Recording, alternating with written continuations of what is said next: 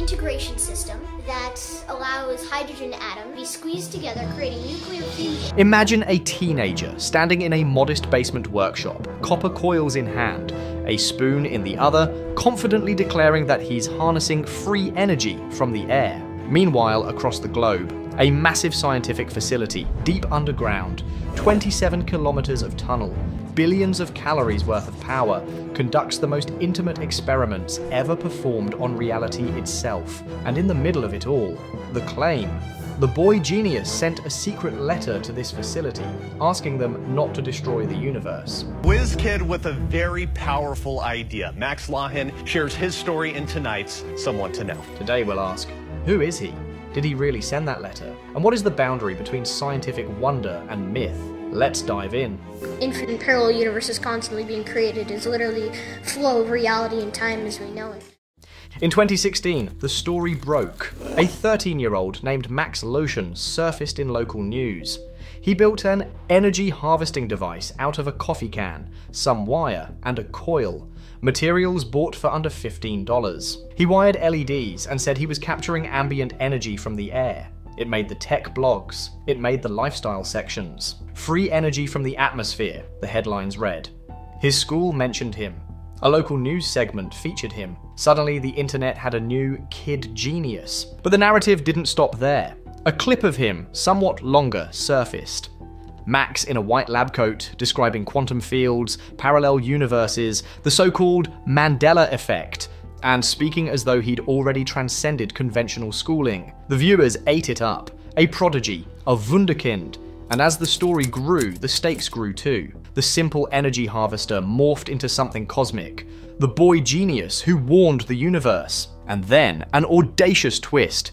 Videos began claiming that Max had written a hidden letter to the CERN Large Hadron Collider, warning that their collisions might rip open a portal into another universe, or collapse ours.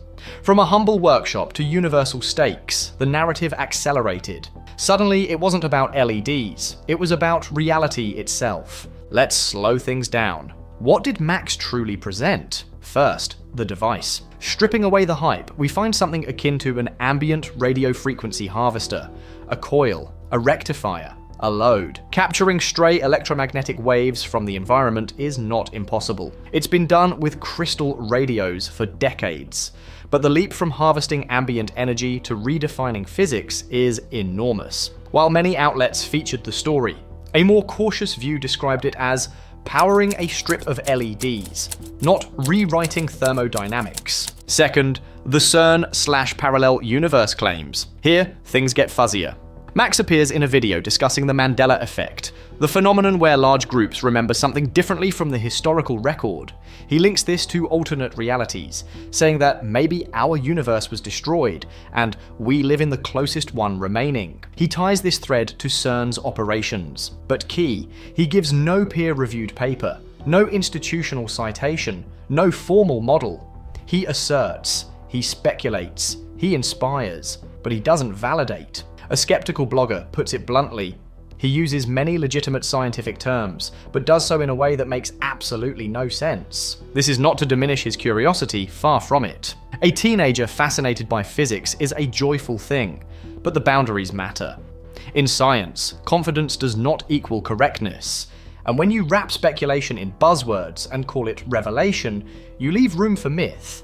The device may work, the ideas may fascinate, but the story about portals, that's in the realm of narrative, not proof. Now, we arrive at the piece de resistance, the rumor of the hidden letter. According to viral posts and YouTube clips, Max wrote a letter to CERN, warning them of impending cosmic collapse. The stories say this letter is hidden because it exposes what they don't want you to know. But when we track the threads, we find no publicly verifiable document, no scan, no PDF with a CERN header, no time-stamped reply, no mainstream media article referencing an official correspondence from a teenager to CERN. The claim collapses under scrutiny. Instead, what we find are montage videos, voiceovers that declare the letter exists, images of manila folders, or old typewritten pages with no provenance, and comments from viewers saying, "Where's the document?"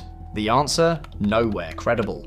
Meanwhile, CERN has addressed a host of safety myths, from black hole creation to universe collapse, and none include acknowledgement of a letter from a 13-year-old. If the letter were real and significant, it would leave a trail. But it does not. So we must conclude: the hidden letter is better classified as an internet legend than a documented fact. That doesn't mean every claim Max made is false, but the specific one about the letter is unsubstantiated. Let's ground ourselves. CERN isn't a portal factory. It's a physics laboratory. It builds the Large Hadron Collider to smash particles, measure interactions, search for the Higgs boson, test the Standard Model, look for rare decays, probe dark matter. Yes, it uses high energies. Yes, it's deep underground. But crucially, its projects are peer-reviewed, open to scrutiny, staffed by thousands of scientists from dozens of countries. When concerns about universe-tearing machines surfaced, CERN released safety reports. One key point: cosmic rays constantly strike Earth with energies far greater than those produced in the collider, and the planet survives. The risk of destroying the universe is essentially zero, according to current physics. So the claim that CERN opened a portal or destroyed the universe carries no credible support. That matters because when a story attributes cosmic danger to CERN, we must ask, where is the evidence? What calculation does the portal show? What test has been reproduced? Without that, the narrative lacks the necessary chain of evidence. In other words, extraordinary claims require extraordinary evidence, and in this case, the evidence is lacking. Another layer of the myth that Max vanished from public view for 6 years, suppressed or hidden, only to reappear with dire warnings. This version of events circulated widely in 2022 to 23. Yet fact-checkers found that Max did not vanish. His school, Tahoe Expedition Academy, posted his senior presentation in 2021, and he was referenced in school material continuously. The narrative of disappearance does not hold up under scrutiny. What we see instead is the life cycle of a viral story: rise, embellishment, fade, re-emergence with added drama. It's a familiar cycle in the internet age. That doesn't mean the person was hidden, just that the myth around him changed shape. And it matters, because when someone claims you're hiding the truth, the appeal grows. But again, no evidence, no hidden archive, no secret document. This story has the triple ingredients of click culture: the youth genius, the $14 invention, the secret letter to the big machine underground. That's a perfect frame. It's simple, it's compelling, it sells. Social algorithms reward astonishment more than nuance. And when you combine science terms with mystery and threat, you get viral energy. On one level, you could say, fine, a kid made a device. He played with ideas. This kid with a very powerful idea. Max Loughan shares his story in tonight's Someone to Know.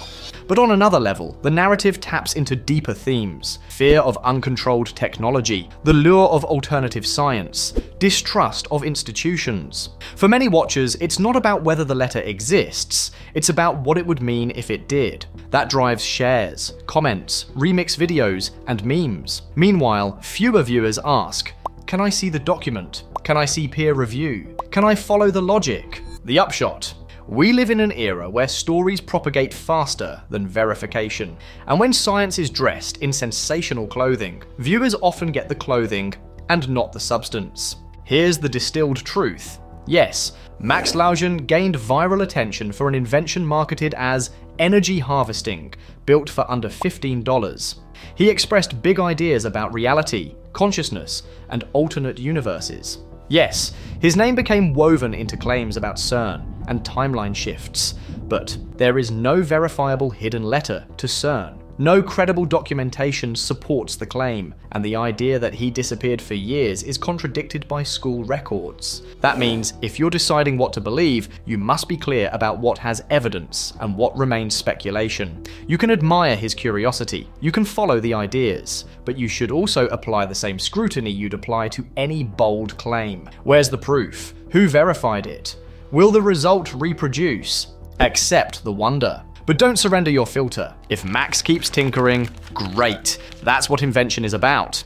If CERN keeps unlocking the secrets of the universe, that's what science is about. But you don't need the secret letter storyline to find awe in physics. Reality is already stranger than mythic overlays. Quantum fields, symmetry breaking, dark matter, these aren't clickbait, they're deeply real. So here's my invitation. Stay curious, stay skeptical. If you ever see a document you can scan, post it. If you see a headline that says, "Kid stops CERN with letter," ask, where's the letter? Who received it? When? What's the chain of custody? The search for truth isn't glamorous, but it's infinitely more fruitful. Thanks for watching. If you found this useful, like and subscribe. And above all, keep asking questions.